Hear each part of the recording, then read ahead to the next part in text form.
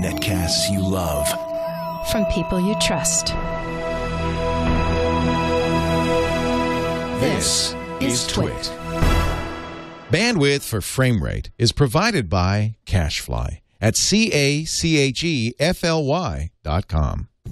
This episode of Frame Rate brought to you by Squarespace.com, the fast and easy way to create a high-quality website or blog. For a free trial and 30% off your new account for 3 months, head on over to Squarespace.com and use offer code FRAMERATE1.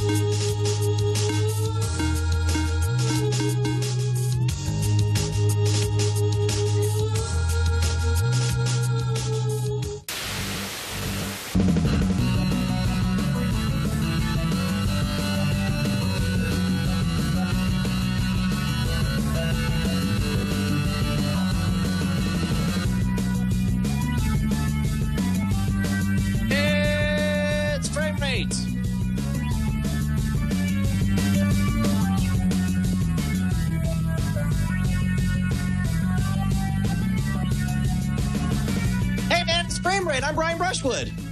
I'm Sarah Lane. And we have Robert Young. You have Justin Robert Young right over here. See, this is weird because I'm remote, and because I'm under a sea of music, I could shout, and you only hear me barely bubbling out there like,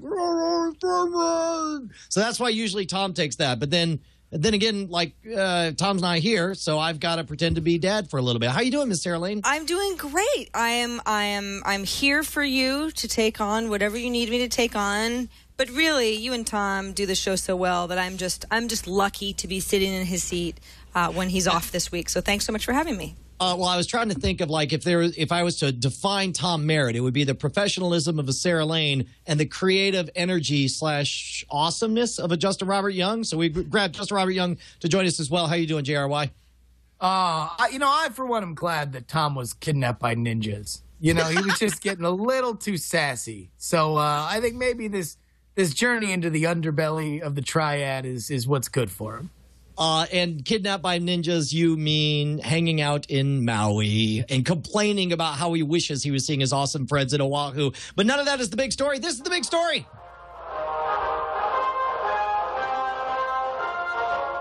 This just in, the big story.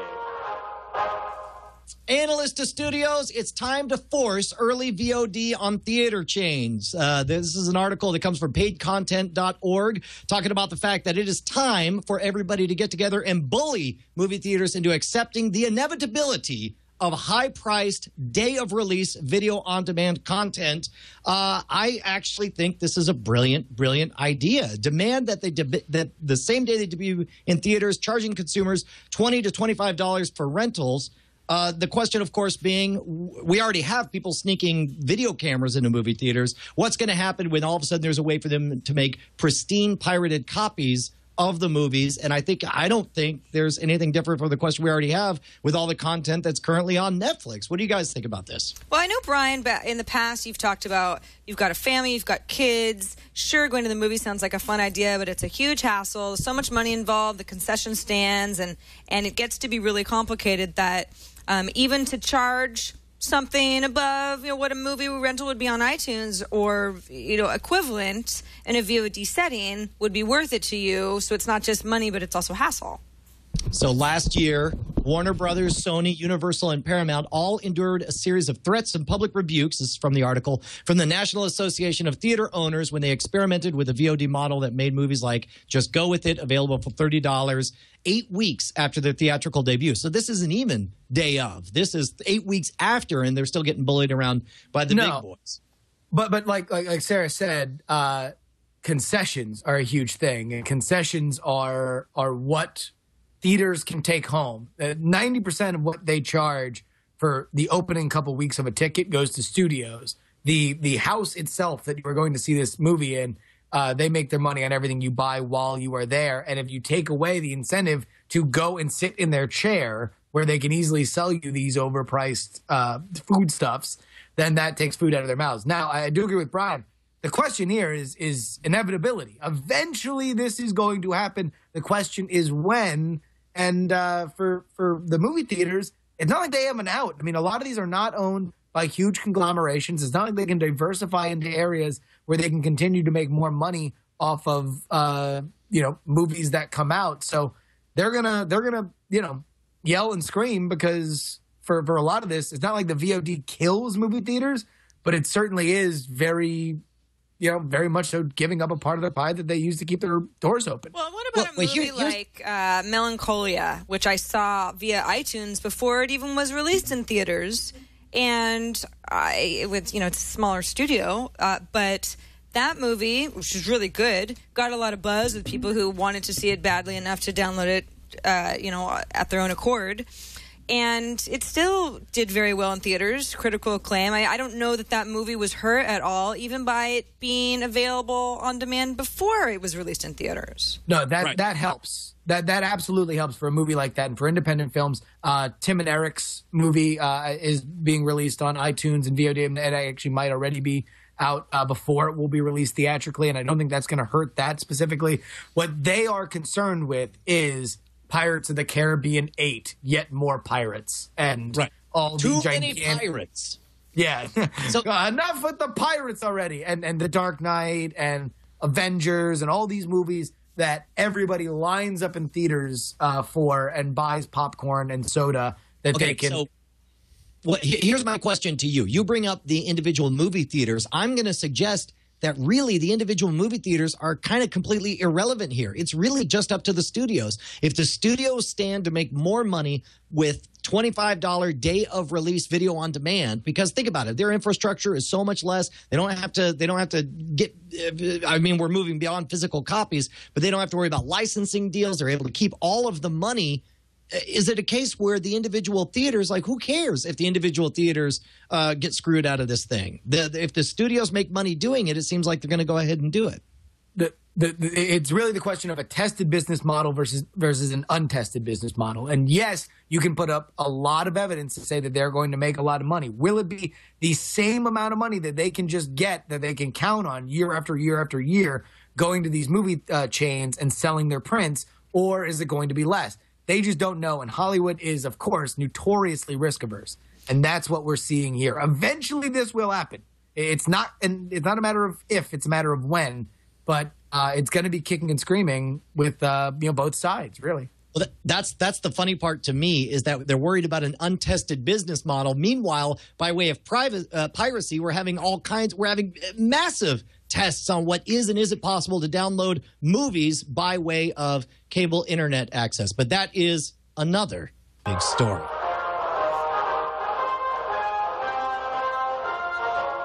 Stop everything. It's another big story.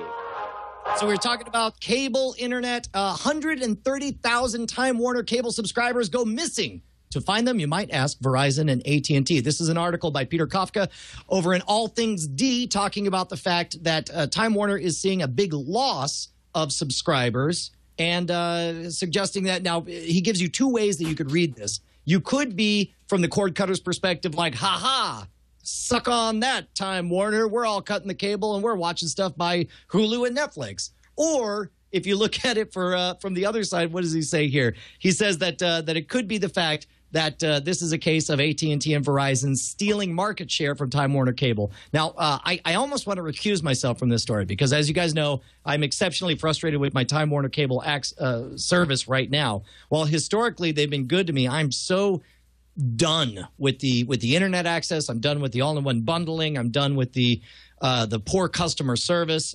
So I personally wish I was one of the 130,000 missing from Time Warner's cable subscribers. Well, okay. So I also feel the same way. I'm such a Comcast hater that I no longer pay for Comcast cable, and it's, I have my own beef with them. I know I'm not the only one, but I have chosen to.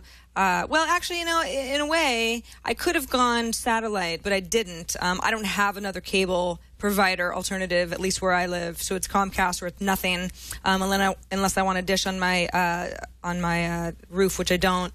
So I went ahead and cut the cord. Some of these subscribers are clearly going that way. I mean, you have an OTA antenna, and all of a sudden you can watch the Super Bowl and the Golden Globes. And for a lot of people, they don't necessarily need too much more than network TV for the big stuff.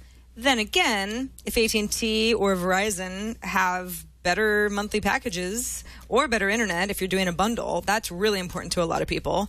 It was the problem I still have with Comcast, who I still have to pay for. Have you given any thought to actually trying over-the-air antenna for HD content? That's what I'm doing. Wait, what do you use? Like you just have a random tuner? Do you use a TiVo to DVR it? No, we haven't really gotten that far yet. I just bought something. It was like a $30. I think it was from Radio Shack. I think it's actually a Radio Shack branded digital converted. So you watch TV just like whatever's on is what you watch, and if that's what happens to be on, then that's what you're looking at. That's adorable. Well, that's not really how I consume most of my content. I mean, I have an Apple TV, I have a Roku, I use Amazon On Demand and Netflix. How about for live stuff? I mean, this is always what I know. For me, I'm always paranoid about being, the cord cutting thing always terrifies me because I'm scared about losing the big cultural live moments like the Super Bowl, like the Oscars when they come up, and. I'll tell you what, I am so intensely sick because I'm in Florida where the DirecTV Sunbeam thing, I haven't checked recently whether it's still going on, but they took Fox off my off DirecTV, what I have, and I'm incredibly frustrated with that. I think, I'll tell you what, this over-the-air tuner thing, because I hadn't even thought about it until all this thing happened, and I'm thinking about it more and more. It's really the stuff that happens with all of these major providers is just kind of disgusting customer service wise. And it seems like it's a constant struggle, particularly as a DirecTV subscriber, that they're getting in fights with these networks and stuff like that, these kind of situations happen. So them giving market share to each other or losing market share doesn't surprise me at all. This is also Time Warner Cable losing 129,000 subscribers is like 1%. I mean, they have over 11 million people subscribing still. So it's interesting. I sort of hope that the trend is cord cutting and alternative viewing options, but they still have a crap ton of subscribers. Right. Well, and that's the thing. Part of the reason this is significant is because historically the story's been everybody talks about wanting to cut the cord. Nobody actually does it. So the whole reason this is even a story is because it's exceptionally rare that you would have a sizable number leaving one group at a time. And by the way, I should point out that the chat room, Knox Heron is pointing out that over-the-air HD is much, much better than anything you can get either from satellite or from cable. Have you noticed an increase of quality when you're watching live content? On my OTA antenna over cable, yes. It's like twice as good. So it's very visible. You just instantly notice it. Yeah, I can. When it's fine, it's amazing. If it's off a little bit, it's not as if the picture gets fuzzy or murky or anything. It just gets janked. I mean, that you have to tune the antenna a little bit. That happens to me with NBC. But it's like when it's either basically on or off. And when it's on, it looks much better than cable ever did. Almost to the point where it's like, how is this only $30 for one little antenna? No. Wow. Yeah. That's awesome. Now, real quick, let me just point out with these cable systems, this is the exact same problem that studios have with theaters. Now, the reason why networks don't just go and sell like it would be in their interest, and some sports leagues do with packages. They don't just sell their content directly as a subscription to consumers. the via set-top boxes like Apple TV or Roku or Boxee or something like that is because they already have X amount of people or X amount of revenue that comes in by signing deals, putting one signature down with all these different distributors. As people get more set-top boxes and cord cutting becomes more of a thing, you're going to see, like the studios have with VOD, that eventually the tides will start to turn and we'll be able to just buy a la carte programming, which is what people have always wanted to do with cable and DirecTV service forever. I cannot believe that you brought that up because that instantly segues into yet another big story. Tuck in your bootstraps. It's yet another big story. So how often has everybody talked about how badly they want to give up on all at once pricing? They're tired of the 5 seconds ago.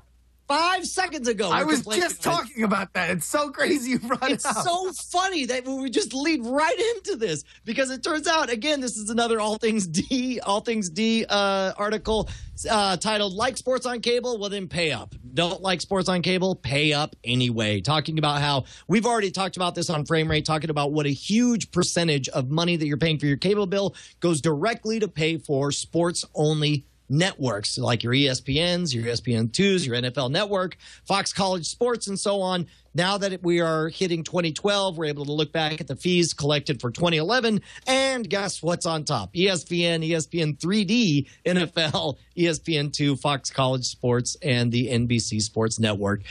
This is a weird – this might be a good moment to have a debate because on one hand you got me who could care less about sports.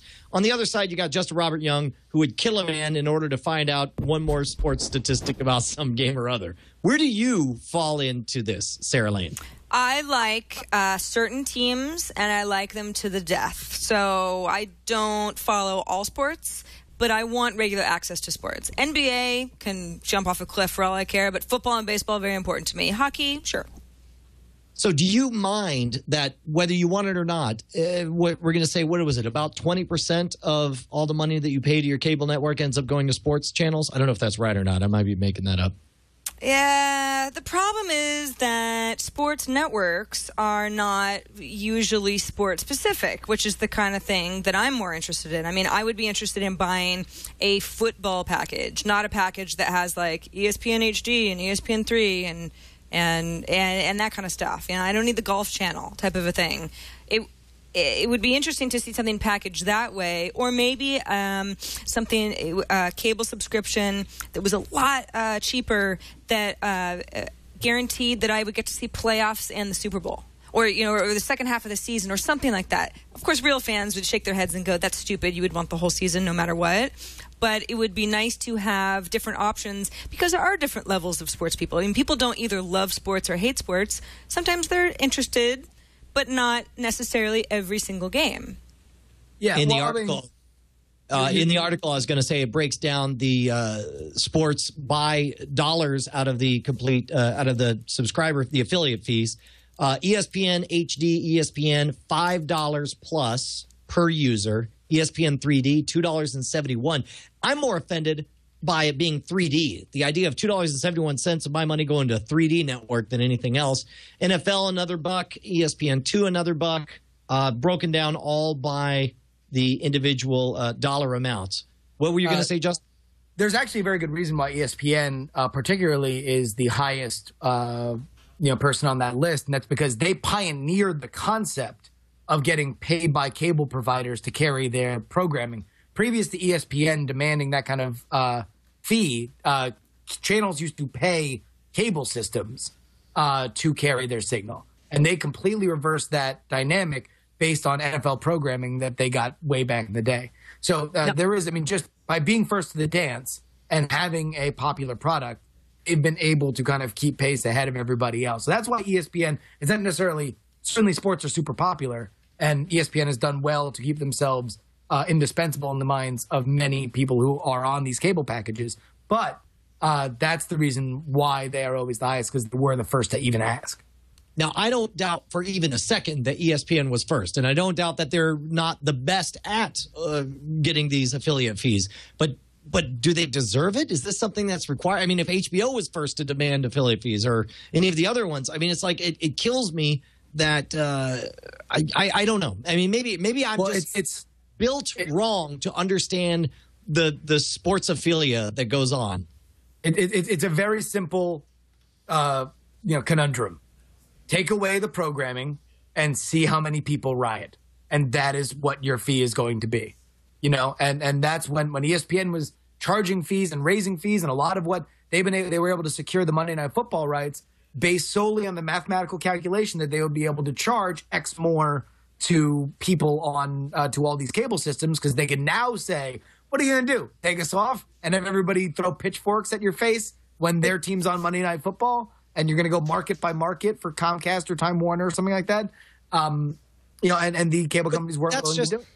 That's just it. If they truly do have that kind of power, if they really do have that market share, why wouldn't they pull out of the system altogether? And instead of getting your measly $5 per affiliate, go and do a Netflix type model where it's all you can eat sports. You can watch everything live. You get Sports Center right up to the minute, and you pay $10 a month. And the only answer I can come up with is because they love the fact that they get a bunch of people like Sarah who only have a couple of sports that they care about, and folks like me who could care less about sports, but I'm still subsidizing them.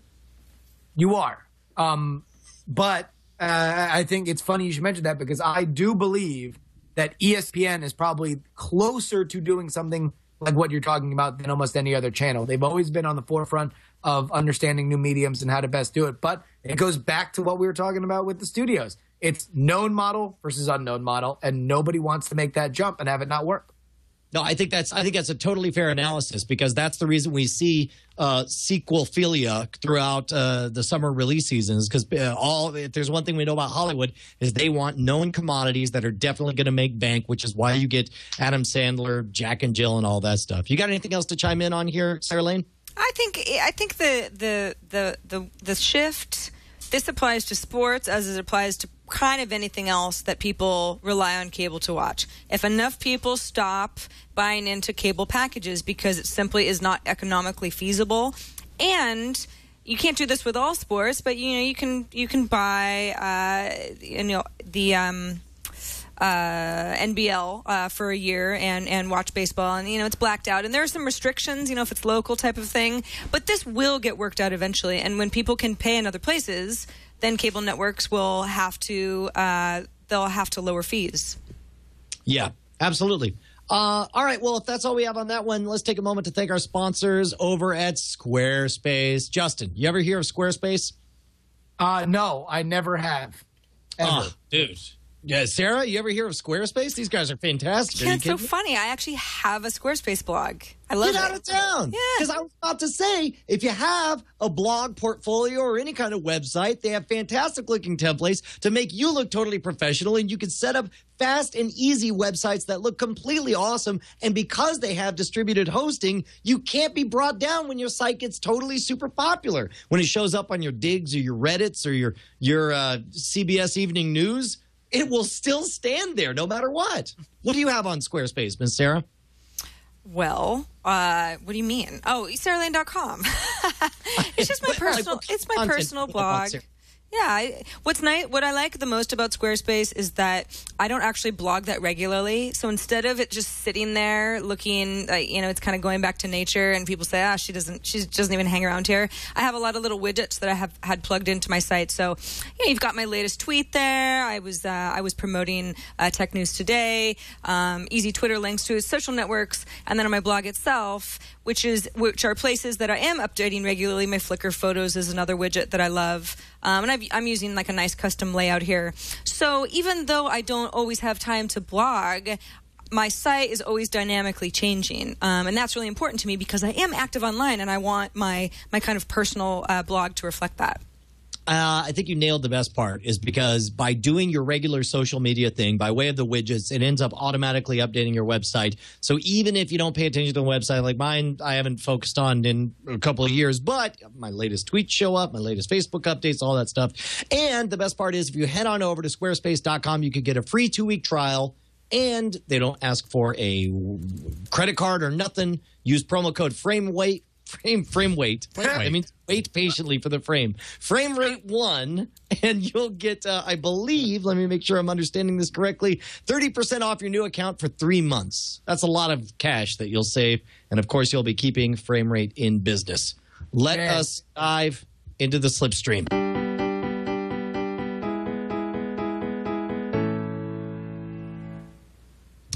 Amazon may be aiming for Netflix with a new streaming service. Now, this sounds kind of silly because you're like, I thought they already were taking on Netflix. We had the 3 golden triumvirate. You had Hulu, Netflix, and Amazon Prime, the shipping service that for some reason continues to make videos available. However, a new article on CNET.com says that they may be looking to cut into Netflix's action by launching a new video streaming service.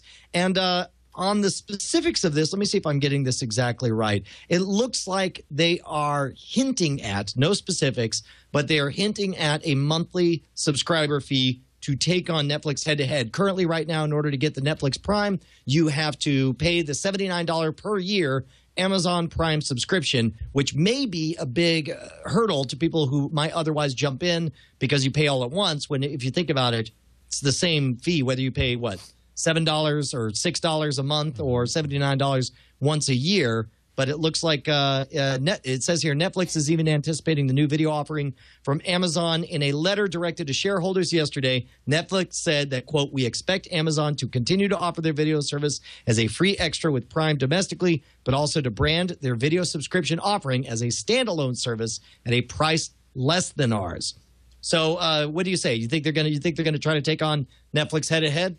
I think they're absolutely going to try to take on Netflix, and they might be really successful. I know, I believe Reed Hastings was quoted last week as saying, yeah, we expect them to do this. We're not worried because we have the better library, which they do for now.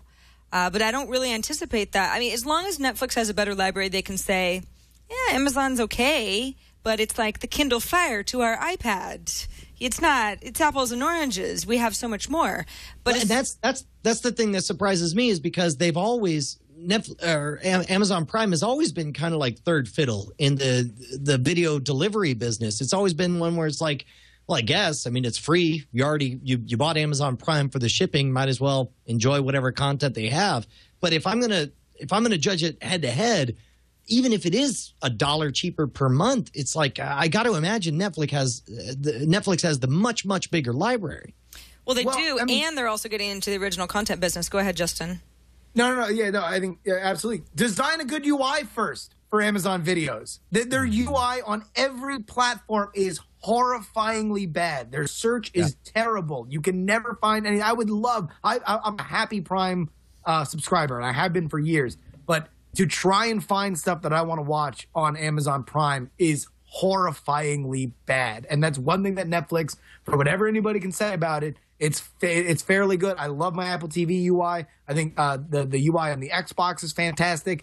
Their search on the website is good, and they have leagues to go, Amazon would, before they catch Netflix in that regard. And, I don't know. I just think do that. Make it usable, what you have now, and then talk about taking on Netflix, which is dedicated to only that. Speaking of Netflix bows to Warner Brothers, creates 4-week delay before allowing new releases in your queue. This is from Chris Welch over at The Verge.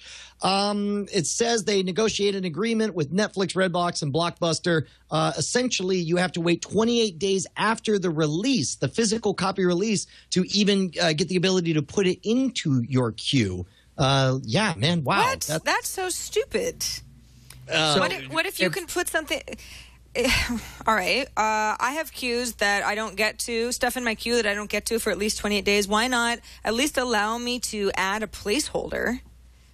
Yeah, that's and for whatever reason, on the day that I decide I want to stream this movie, it's not 28 days later. It gives me a little something saying you have 3 days left or something.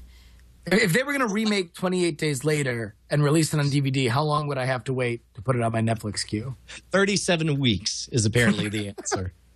I'll tell you, man, I got to wonder if they don't have some kind of like weird workaround on this. I can see them doing, my guess is it's in the agreement that they don't have some kind of like set a reminder offer that you could do. But that's insane to me that, I mean, again, If there's one thing that we make clear on Frame Rate is we don't understand the insanity of this business.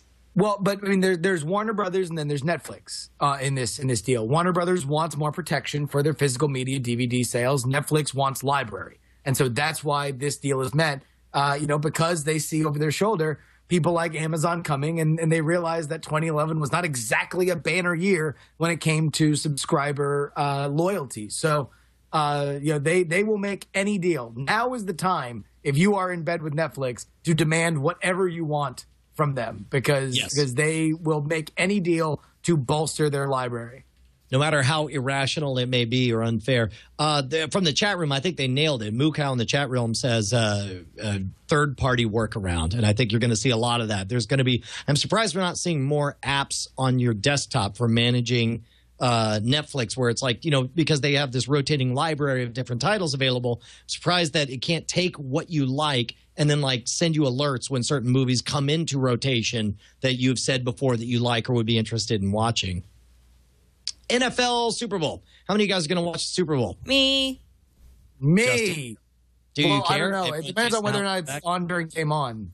Strangely enough, I will not be because I don't really care who put what ball through which apparatus. But I'm in the minority, and for the first time ever, 2012 will be the first time that you can live stream the Super Bowl. Do you guys care? Are you going to watch it live stream or are you going to watch it over the air? No, I'm going to watch it over the air. That's why I bought that darn $30 antenna. Actually, it was to watch the Golden Globes that night. But the Super Bowl is just the icing on the cake. But I like the idea. I didn't have an antenna just 3 weeks ago, and it would have been really nice to have that as an option. Or let's say you're traveling. Let's say you're stuck at the airport. It's or you're at the. I was going to say DMV, but you're probably not there on a Sunday. But there are a lot of places that you might be stuck where you'd love to have something like this. And last year you didn't have the option, and this year you do legally. Let's say you're breaking into the DMV on a Sunday night trying to steal public records. So it's nice so you might not be having that much fun. That's just not a fun thing to do on a Sunday. You need the car. You can head over to NBCSports.com and watch a live stream of the Super Bowl for the first time. The online offering won't simply be a mirror of the TV coverage. This is according to TechRadar.com. Those who choose to watch on the web will get the benefit of multiple camera angles and the ability to rewind and pause the action. Well, that's not really a feature. I mean, that's built into any online stream. You can always rewind on the buffer. No, I will. I will say that NBC has always offered this. They have the premier game of the week on Sunday nights, and they have always been very, very forward about pushing people to the website to watch their live stream, making people aware of it. And I've done it a couple times where I've just not been around a television. I wanted to kind of check in on the game, so I popped it up on my laptop, and it's a very good product. The resolution is fantastic, and they're they seem committed to it. So I applaud NBC for obviously taking this to the biggest stage possible. Yeah.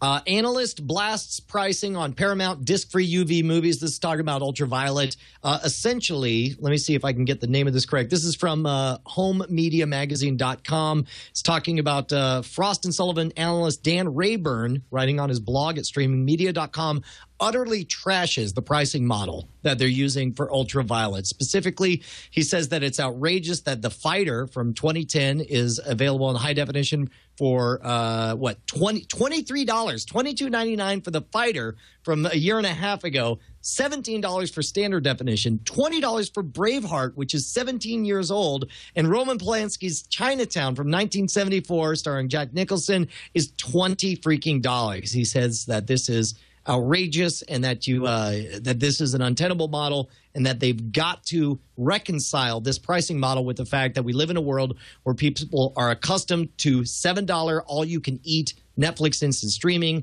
or $2 purchasing movies from iTunes. What do you guys say about this? Is this something they're going to have to wake up and smell the ultraviolet rays? Very much so. The Fighter is on Netflix instant streaming right now. So yes. That's a no-brainer. But, yeah, okay. Let's say that you're the kind of person – I sort of liken this to people who want to buy music and have it in their own libraries rather than pay a monthly fee to have streaming music in the cloud. But the issue is that with music right now, it's kind of a toss-up. It's like, well, I might not listen to that much music, so I just want to buy an album every once in a while, or track by track, that kind of thing. Or if you're the kind of person who consumes a lot of music, you really get more out of a streaming music service because you can just listen to music all day and discover a lot of new artists. So it's almost a little bit of a wash. It's like, well, just pick your habit. There's a plan that's best for you. This is like just ridiculous. I mean, the prices are totally they're wackadoodle insulting. Well, and I don't know why anybody would buy into it. It's like not only are they full retail, but they're full retail without any physical media. We know that the media costs something. At least give us a nod to that and knock off. Go ahead and tell us the lie that the media costs you $1.90 to create, and then make us feel good by buying the digital version and paying $1.90 less. The way it is right now, you're paying full retail. I don't even pay full retail for the physical media that I get. Usually I wait till it's on sale, or you buy it online somewhere where somebody's willing to take a hit on it. Yeah. For these prices, I want like Eddie Vedder to come over and have dinner with me. And play his ukulele record? Yeah. Then I'll buy that new documentary for $45. It's not even, doesn't even make sense to make fun of this. It's so wrong-headed and so stupid it'll be dead tomorrow. Now, keep in mind, what I'm saying is I actually do believe in Ultraviolet as a platform. I think if they get their act together, if they understand, what I like about Ultraviolet is that it models the best parts of Steam's, of Valve's Steam-powered software, where you could have your games available to you anytime, anywhere. But the reason Steam is such a success is because they understand that digital distribution allows them flexibility to do things like their outrageous Steam sales, where all of a sudden a game that's normally $20 is suddenly available for $3.49, but only for a limited time. If they did that with movies, think about this. What if they had the retail cost of all these different movies, and then periodically, let's say The Machinist went on sale for $3? It's like, dude, I'd so buy The Machinist again for $3. Our prices are like Christian Bale's body weight. Exactly. That means Batman would be very expensive. But it's like I'd so be down for that. The problem is they're only copying half the model that works. And what they need to understand is that with the flexibility of digital distribution comes the ability to drive demand with a scatter shot of sales. And that certainly has worked for Steam. I can't believe they haven't modeled that on Ultraviolet at all. All right. If that's it for that, then I guess we'll move on to Tube Tops.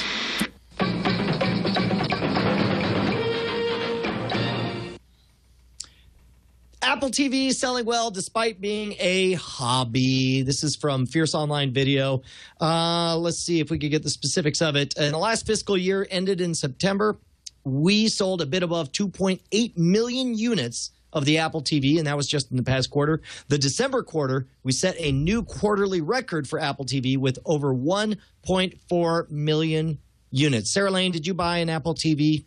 I have 3 Apple TVs, and it's a long story why that is the case, but 2 of them I use regularly in 2 different rooms. I love my Apple TVs. Now, Part of the reason I love them so much is AirPlay, because it's not only, as Justin said, the Netflix interface on Apple TV, I prefer it to the Roku interface. I could go either way, but the Apple TV one is nice. I like the interface. You can drag stuff off of your home network.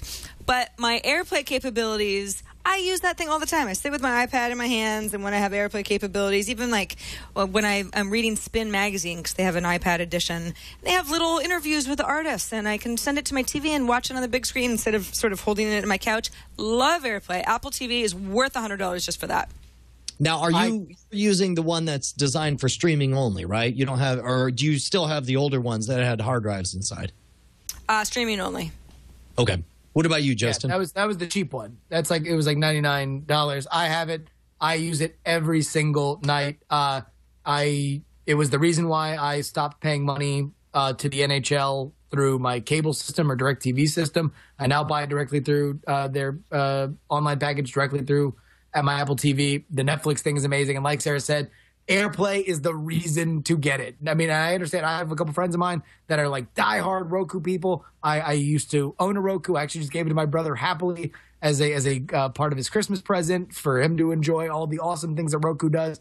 But for me, AirPlay is it. I love it. I bought the Red Letter Media app just so I could AirPlay stream their Kingdom of the Crystal Skull Plinkett review on my television, and it was super simple. It is one of those magical elements of technology that I can't live without. Yeah, there was a recent trip I took overseas. I had downloaded a bunch of movies that I had rented on iTunes. I didn't get to all of them. I just was in the mood on the plane, or I was sleeping or something. When I get back home, it's like, oh, I've got some time left on this stream, and it's almost like, how is this really looking so good when it's just coming from my iPad, From the phone. Yeah.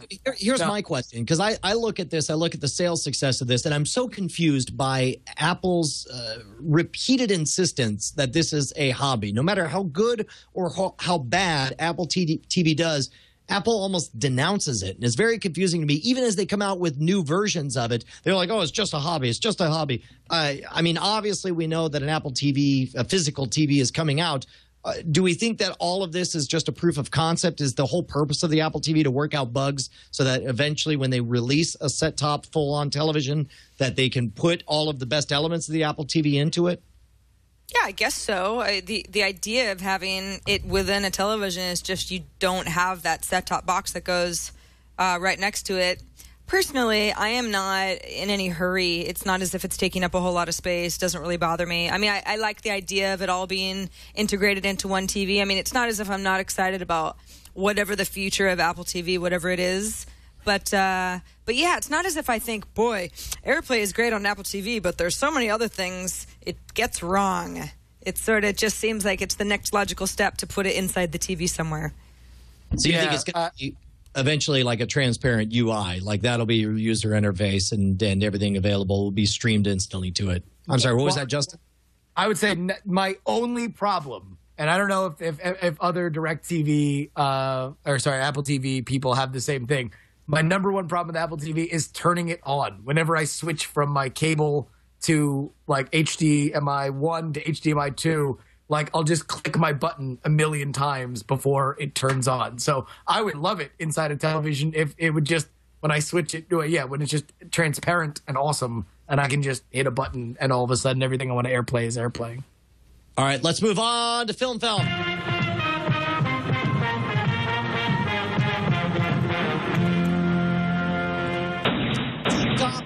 Tube tops is, of course, when we talk about the technology that sits atop your set-top box, but then Film is where we talk about what is played on your tube tops. So it's Tube Tops Film. So obviously what dropped, I don't know about you guys, the thing I'm most excited about is the Game of Thrones Season 2 Shadow Tease came out. It's about a minute long. Do you have that queued up, Jason? Can we take a look at it? Yeah, I do. Let's play it here. There we go. 3 great men, a king, a priest, and a rich man. Between them stands a common sellsword. Each great man bids the sellsword kill the other 2. Who lives, who dies. Power resides where men believe it resides. It's a trick, a shadow on the wall. And a very small man can cast a very large shadow. You're fighting to overthrow a king. Killing you would send your brother a message. You might find it difficult to rule over millions who want you dead. I am Daenerys Stormborn, and I will take what is mine with fire and blood. Anyone can be killed.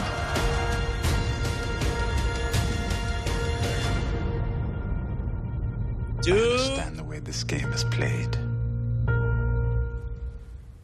Justin Robert Young is in a unique position to comment on Season 2 of Game of Thrones because you've dived in full force to the books after seeing the first season, right? Somewhat correct. I didn't watch all of the first season. I just started reading the books. I can't believe you never finished watching the first season. You're insane. Not because I didn't like it, because I made a blood friendship pact with my friend Andrew Main, and that we would watch them together, and then we both kind of got really busy with other stuff, and we just haven't kind of restarted where we picked up or we lost the track. But I'm so excited. It's one of those things where like I just read the second book, so like I know I'm like, and he's talking about, and they're doing, that's gonna be great. So I don't know, I'm so thrilled. Did you, Sarah Lane, did you watch any of the season 1 of Game of Thrones? Oh, no, I'm not able to because I don't have HBO, and HBO shows don't come to iTunes till like 100 years after they're on HBO, and I can't use the HBO Go app on my TV because I don't have a cable subscription. That is actually a way good point. So for you, like for me, already being on the regular cable train, it was like, all right, what's another $15 a month? Fine, I'll get your HBO to add it. But for you, you would have to subscribe to cable altogether. So you're talking about $80 a month in order to take the leap, in order to just watch one series. I know. It's absolute horse pucky. If anything makes me crazy, I mean, this applies to Showtime too, but there are just a lot of shows on HBO that, I mean, I would pay more than I should, even, because I really want to see the show. I have not seen the show. I haven't seen 1 minute of the show. Would you pay $5 an episode, Sarah? That's what I just said. Wow. Nice. Well, probably not. I'd probably just wait and complain because that's in my nature. But I'd pay, well, whatever a season pass would be. Yeah, I'd pay, a third more than that to get it early. I don't know. I know HBO's got it. It's tied up in its relationships with cable providers, but it just makes me crazy that people like me would, we want to pay. I'd pay a premium, but for whatever reason we can't because we don't want to pay for all that other junk. Well, and eventually, yeah. I mean, eventually, this is going to be a thing that will change at some point. It's not going to be now, but I mean, I guess the question is, what are we as consumers willing to pay, and when will HBO try this with, let's say, I mean, Game of Thrones is always going to be something that they're going to hide behind the wall because it's critically acclaimed, it's a hit, yada, yada, yada. But let's say the David Milch series, Luck, which is critically acclaimed but is not intended to appeal for a live audience, when will they put one of those outside the wall and say, hey, iTunes people, if you pay something, it'll be ridiculous, it'll be like $5 or $6 an episode, what kind of success will we have with that? And that going forward, well, again, we'll begin to build the evidence of what this new business model could be for HBO, which right now they're staunchly against.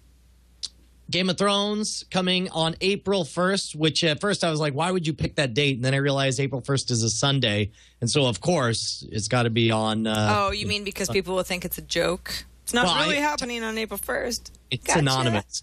April 1st, especially when you live on the internet, it means you can't trust anything with the April 1st deadline on it. Walking Dead coming back. Do we have a little 30-second teaser here of Walking Dead? Really, really quick, guys. Before we do that, I have to duck out of the show. I'm so sorry. Get out of here. Get out of here, Sarah Lane. I'm sorry I wasn't able to stay till the end.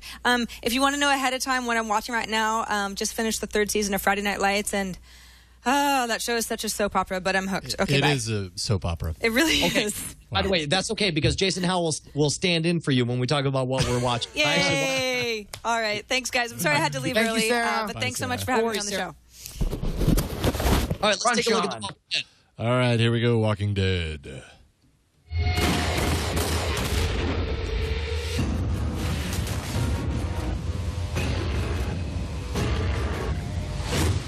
There is no hope, and you know it now. This February, don't miss the return of the scariest show on TV. We all know this is not going to end well. The Walking Dead returns Sunday, February 12th at 9, only on AMC. All right, I'm going to let Justin go first because I've got comments about this. What do you think? Such a fan of Walking Dead, the first season, man. I thought, I didn't just think it was a good show. I thought it was an important show. Like, right. I'm not a gigantic horror fan, but I do enjoy horror. And I know I have a lot of friends who are just massive, just like horror dudes who go and see intensely crappy horror movies just because they love the genre. And I was so excited that an important and well done horror series had finally come to television, and all of that enthusiasm was completely drained as the first part of the second season unfurled. And at this point, like, between that and their weird, for no goddamn reason, hiatus has just Okay, it's not for no reason, though. Their hiatus, I think, was a very important opportunity to reset. I think they had severe problems with the whole Darabont issue and the fact that they knew that they lost a bunch of momentum in the first few episodes. I think they knew they needed to punctuate, so they picked a moment like, where can we break, regather, recoup, get our head on straight, and then get back to the quality people expected from the first season. I'm still But it's not like they reshot stuff. It's not like they went back and said, like, oh, my God, wait a minute, this all sucks. Let's go do it again. Like, they just no. But it can be that they look at the footage they have. They look at the episodes they have. And they're like, okay, this whole section sucks. We're going to run it, and then we're going to take a break, and then we're going to come back and hit them again from a new starting point. And first of all, you're talking to somebody who gave up 3 times on Lost because of these different slumps when I went from watching it straight in a row to watching it week to week. And the second season was genuinely bad on Lost, but they came back. And I'm optimistic that they have an opportunity here to come back with the second half of the second season. I think they had a big enough problem that it was important they take a break. Yeah, I don't know. I don't know if I can go so far as to defend the hiatus, but I will say Lost is a great example. Specifically, the first half of season 2 and the first half of season 3 were bad. They were bad and boring and stupid. And what they did very, very well in season 2, you got introduced to the Ben Linus character, Henry Gale, as he was called at the beginning. And season 3, I forget what the big kick-up moment was, but you had another game-changing kind of thing that really put the season into high gear, which made it awesome.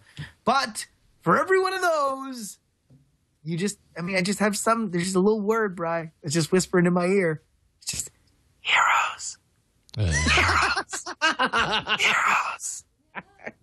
So you think it's all right? Well, maybe it does have heroes, but you know what? Hopefully, won't suck the way the last seasons of Heroes did. Is Iron Sky? Of course, this is the internet's movie. Every so often, this is what the 2011-2012 version of Snakes on a Plane. Iron Sky is actually coming out. We actually have the latest trailer that drops. Looks like it's coming out any minute now. Can we look at that? Yeah.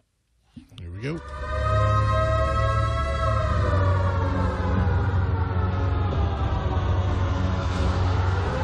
Ladies and gentlemen, the day we have been expecting is fast drawing near.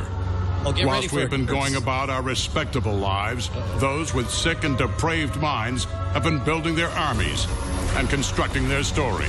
A preposterous story that will attempt to redefine history and dazzle the world with mind-blowing special effects. What is this device? Oh, that's my kick-ass computer. That is not a computer. This is a computer. I think you know what I'm talking about. Kill it. There we go. I think right then it drops an MF in the trailer. But if you watch the premiere trailer here, I guess it's coming out on February 11th. Iron Sky has looked over the top from the very beginning. But this is the first of the previews that I think really showcases the over-the-topness of it. It's sort of, this is where it's going self-referential, and I'm actually way excited. I'm more excited now seeing this trailer than I have been about any of the other silly ones before it. Hello, everybody. My name is Justin. So a bunch of Nazis flying around space. I've actually seen nothing about this.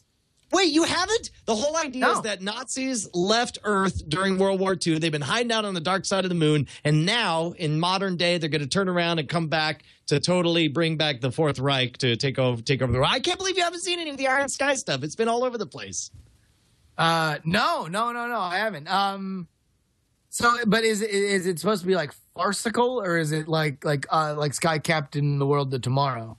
All of the previous ads for this, all the previous trailers have been playing it straight, they've all been over the top. But this is the first, like you hear from the narration, where they clearly are acknowledging that it's over the top, and they're premiering it in Germany, which I don't know if that's tasteful or distasteful. I can't really tell, but it's I'm fascinated by this whole experience. I'm way excited about it. Well, you mentioned Snakes on a Plane. The reason why Snakes on a Plane, we were all in love because we all love Sam Jackson, and we love Sam Jackson saying crazy stuff. The Snakes on a Plane didn't do well because Snakes on a Plane sucked. So if this is good, then this will be great.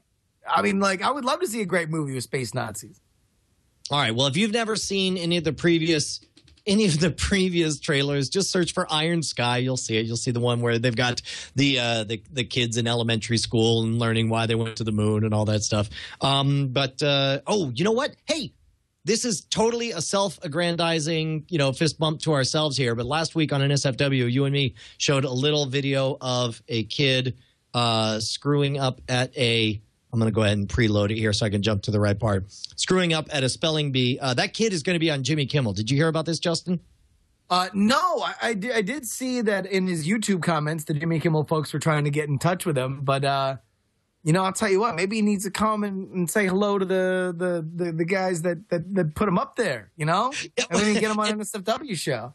Let me make no pretense about this. This clip was handed to us. We did a viral video tournament last week on an NSFW show. When it came to us, it had like 20,000 views, and we blew it up. And next thing we know, it's on Reddit, and now it's coming up on 500,000 views. And it's a kid who can't hear this chick at a spelling bee. Listen to this. Here we go.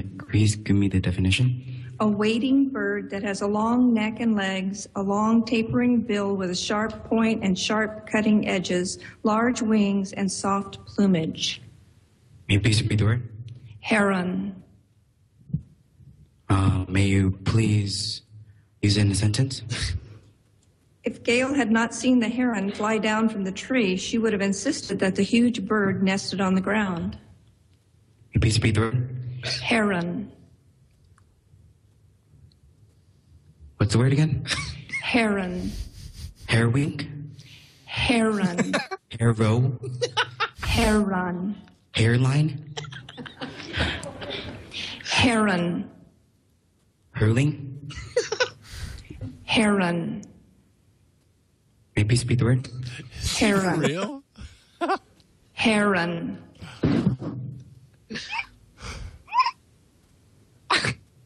Herring?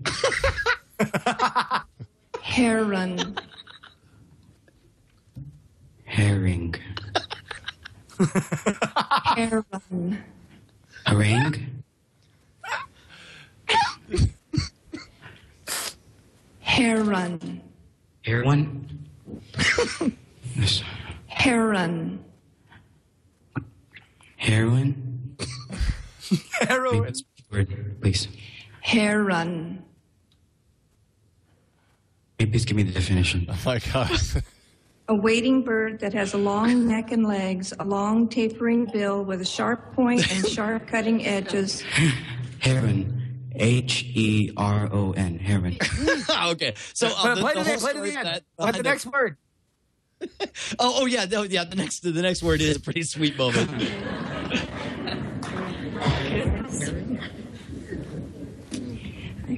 Aptitude. So the story goes that the speakers were faced away from the folks sitting there, so they weren't able to really hear anything or follow along. So that's the story for that. But it's kind of awesome. People are saying in the chat room like, "Oh, he's hard of hearing. Stop making fun of him. He's deaf. He's not deaf." And the reason why this video didn't blow up is because he talks for a minute up front. So like that's been there forever. That video it's old, but he talks for so long up front that you can't get to the money shot right there, which is what you saw. All right. So we're running short on time. You just want to jump in what we're watching?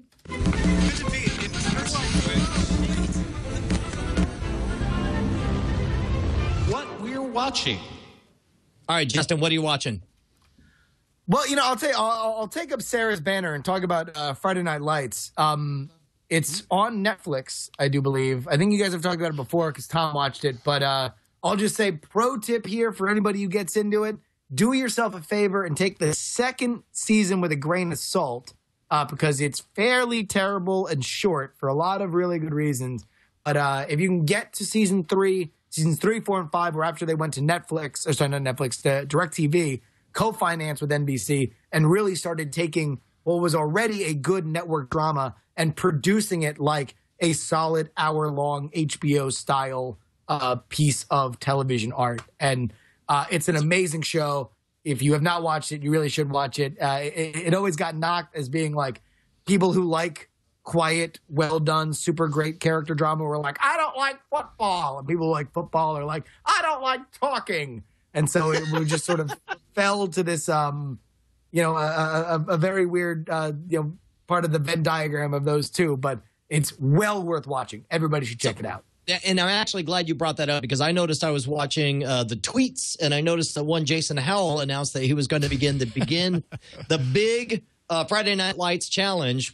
How far into it are you, Jason?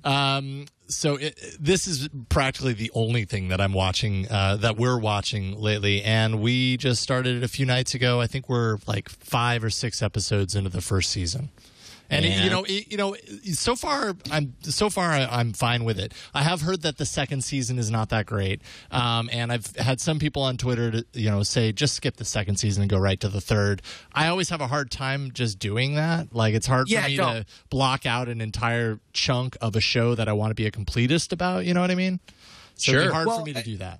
I would say just understand that what happened was DirecTV was barely renewed past the first season because it didn't get great ratings. And so between that and the writer's strike, where they had to write an extraordinary amount, and they were late in getting started because they didn't know whether or not they had jobs because NBC had yet to renew the show, and the fact that NBC was like, okay, guys, we really like this whole real emotions thing about a small town dynamic, but can you jazz it up a little bit? Let's get some crazy stuff going on here.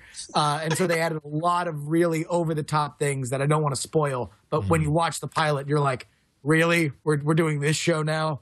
Don't worry, though. Yeah. It's very short. It was cut down by the writer's strike.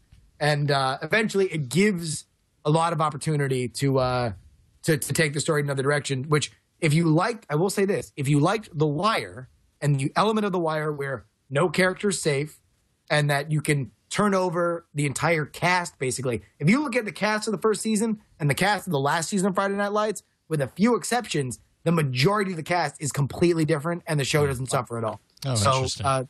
that is pretty awesome. I mean, it does kind of feel like a teenage soap opera to a certain degree in some ways. So that, there have been a couple of episodes where I'm kind of like rolling my eyes like, am I really sitting here watching this right now? But overall, I would say since we started watching it every night, we end up down in front of the TV and it's like, well, do you want to watch another episode? Okay, sure. So it has that pull, which I think a good show or a good series like that does, especially when it's on some place like Netflix where it's like a smorgasbord and you have the entire series ahead of you and you can act on that impulse to just watch them one after another. And so far that's doing it. I just fear the second season, but I'm happy to hear about the rest of the show. We'll stick with it and see how it turns out for sure. I swear to God, you're going to be just getting all crazy about my frozen face and how excited you are about Dylan football. And I'll tell you, it has one of the best. It has the distinction of having one of the best pilots I've ever seen, and just a fantastic, like completely universe exploding season finale. The season 3 finale pretty much blows up the show in a way that you're like. And I'd be if I actually had the option to watch the premiere of season 4 right after I watched season 3, it might be the fastest that I've ever moved on anything ever, just because you're like, what? What is he going to do now? What's going to happen? Good. I look forward to it. So we finished watching Avatar: The Last Airbender. And in fact, it was funny because Justin came over to my place. We were recording Night Attack 2. And I guess the first thing that you saw was like the last episode of the entire series. And so all the action's over the top. Everything is totally huge and big and totally epic. And then we went back and Penny wanted to start it again at the very first episode where everything's very small and quiet and very humble beginnings. After we finished it, though, Penelope was like, hey, what's another series we can watch together? And I went through this list. I was like, Cowboy Bebop. And Bonnie's like, no, too adult. I'm like, Samurai Champloo? She's like, no, too adult. And then there were 2 or 3 other ones. And then finally I'm like, Star Trek: The Next Generation? And Bonnie's like, yes. You can watch that with your daughter. So we started watching Star Trek: The Next Generation, but I couldn't bring myself to start anywhere in the first season. So I just picked a random one in the middle of the second season, which is where we're starting now. We're going to Why didn't you want to start it at the beginning of the first one? Because the first season's terrible and none of the characters act like the characters and everything's crazy and upside down and all over the place. So if Riker doesn't have a beard, it's not worth watching. And that goes for the movies as well. Think about it. You make a very salient point. All right, it's time for feedback. Now it's time for feedback with Brian and Tom on Frame Rate. Oh, yeah. Michael writes us saying, hello, I wanted to get your feedback on something. Some movies are sold as a 3-pack of Blu-ray, DVD, and digital copies. How do you guys feel about breaking up the 3-pack? For instance, if I buy a Disney movie and keep the Blu-ray, give the DVD to my daughter's grandmother, and give the digital copy disc to a friend, is that kosher? All parties would keep their respective discs permanently. Even better, or parentheses, or worse, what if I sell the various discs? This is from Michael. This is continuing our theme of what's legal versus what's ethical. I'm going to say it's totally ethical because you only have one thing to go around. Plus, if you think about it, Apple's already hip to the fact that people are doing that. You know, I use my one Apple account for my iPhone, for my wife's iPhones, for 2 iPads, and for the Apple TV. Because you get up to 5 devices to watch things on, it's sort of built in. They want it to be one family. Picture kind of your circle to share it around in. As long as it's limited to that, I think it's totally legal and totally ethical. The only thing that I would say legally is I'm unsure exactly what the resale rights are, but I think that might only be if you're claiming it's new or whatever. So I think my gut is that it's legal and ethical. If they're selling you 3 discs, then do what the hell you want with those 3 discs. You know, as long as you're not uploading it to the internet and, you know, posting it, then I think you can give it to your mom. Give it to your mama. See if I can. Jason, what about you, man? Yeah, well, I mean, if you buy a book, you know, a 3-pack of a book, and you give one of the books to 3 different people, I personally see nothing wrong with that. So then take it into this situation. I think it's fine, personally. All right, this one comes from Scott in Des Moines, Iowa. Says, Brian and Tom, after watching your show this last spring and seeing how excited you were for Game of Thrones and HBO, I decided to listen to all 193 hours of the Song of Ice and Fire audiobooks. It took 6 months, but I did it. George R. R. Martin is amazing. Roy Dotrice is the man. The world, the characters, and the scope of the story are incredible. Time to get caught up on the HBO series before season 2 starts. I really enjoy your show and insights. Keep up the great work. Now, excuse me while I try to find my Dark Tower series CDs. Scott from Des Moines. So I guess he could relate totally with you, Justin, going through the exact same thing. Yeah. Now, are you going to hold off on Song of Ice and Fire until after you watch season 2 so you can feel like you're kind of caught up with the television visuals, or you're in it full force? You're going to plow forward? Hell no.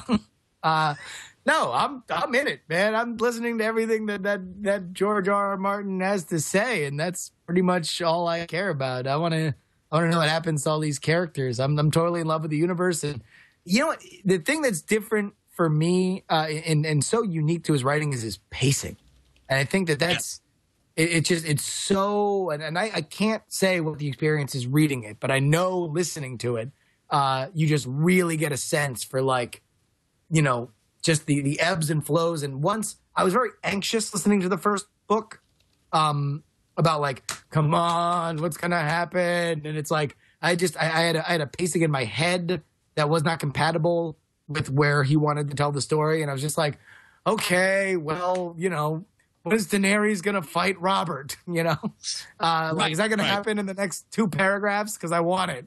And eventually, you just surrender to his pacing, and you're like, you're just awash in the lazy river of George R. R. Martin's imagination, and it's amazing. So right now, you were talking about what you like about George R. R. Martin. For me, it's the incredible metaphors and the rich language of the characters. And I was trying to remember a half-remembered phrase used to describe someone's singing voice. And I remember it was like honey poured over thunder or something like that. So I started to type in honey poured over thunder. And let me actually type it here. Poured over thunder. And it auto-completed the whole phrase, so enough other people remembered it. But there you go. Darion on Song of Ice and Fire. Eamon describes his voice as honey poured over thunder. It's amazing. His writing is impeccable. It's so seductive, and you get sucked all the way in. We got one more email from Darren. It's also, real quick, I was hanging out with Brian last week, and I made a really, really, really crude joke about swords. And it's remarkable how much that George can go. I call him George because, you know, we're on like a first name basis.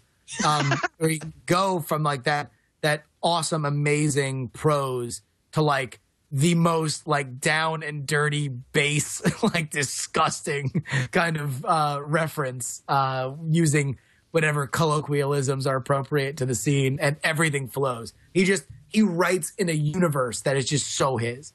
Yes. Well, it is. It's a filthy, filthy world. Darren Best writes us, guys, regarding the discussion about Ultraviolet and Justin's rant that Paramount and other studios are stupid, and that's why their attempts at online distribution is failing. I beg to differ. The studios know exactly what they're doing. They're attempting to make a legitimate online distribution service, but doing it in a way that is supposed to fail. While the DRM is advertised to be easy to use for multiple devices, there will be significant hiccups to accidentally annoy a large number of users, combined with making the prices higher than Blu-ray. This is a recipe for rejection in the marketplace. Then the studios can cry to Congress about how they tried to do business online to compete with file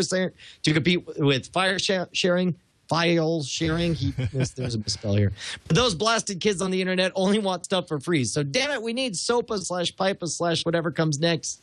Maybe I'm being too conspiratorial, but it seems to me that the studios are more than willing to sacrifice a ton of money trying to demonstrate why they should be allowed to demand that the internet be neutered in order to preserve the business model of shipping plastic discs instead of competing with the downloading or streaming services, legal or otherwise. What do you say to that, Justin Robert Young?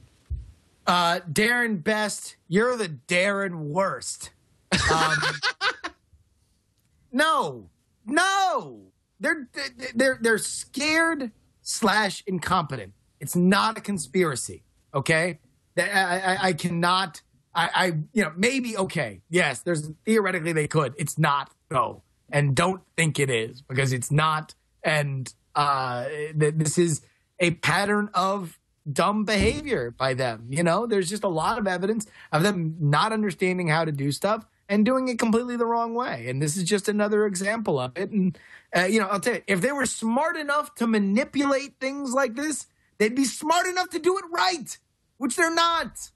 It's harder for them to go through this crazy Machiavellian Game of Thrones scheme. Yes, the CEO, Cersei Lannister, is figuring out how to manipulate Congress and ram through this legislation. That's not how they work. They get legislation through by hard lobbying and making their case. They don't need to gild the lily. This would be what he's describing here.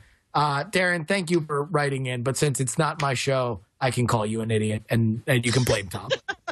All right, guys, that is it for this episode. Write us at framerateshow@gmail.com. Get us your thoughts and questions. We'll see you guys next week on Frame Rate.